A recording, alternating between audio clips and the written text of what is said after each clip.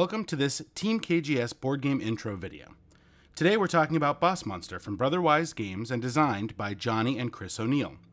In Boss Monster, you take on the role of a video game boss at the end of a dungeon level.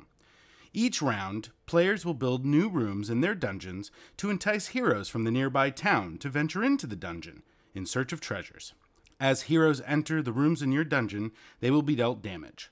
Hopefully, the monster and trap rooms you've built in your dungeon level will be enough to stop those heroes before they get to you. If you're successful, you'll collect that soul. The first player to collect 10 souls wins. But if your hero makes it all the way to your boss, you're dealt wounds. Each player who receives 5 wounds is eliminated from the game. Players will also use spell cards during the game to help themselves or hurt their opponents. Spell cards can be played during either the build phase or adventure phase, indicated by these icons. Some spells may be played in either phase. The game ends when there is only one boss monster left.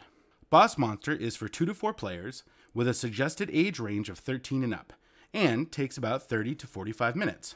Boss Monster also has a wide selection of expansions and versions.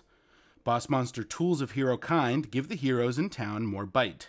Boss Monster Paper and Pixels was originally designed for the digital release of Boss Monster and sometimes requires dice and tokens for this expansion. The collector box not only gives you a fancy retro lunchbox style carrying case, but also includes the portable expansion pack, adding a new boss and the portable rooms to your game. The Crash Landing expansion expands the game to 5 or 6 players and brings with it new alien-themed bosses, rooms, and spells, along with the new alien artifact treasure type.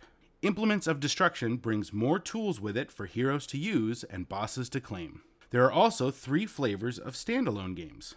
The original Boss Monster, Boss Monster 2, The Next Level, adds new hero types and more room options for bosses, and most recently, Boss Monster Rise of the Mini-Bosses, which adds mini-boss rooms that will power up your dungeon and wreak havoc on your opponents. All of these expansions and standalone versions are compatible with each other and give you the power to truly customize your play experience.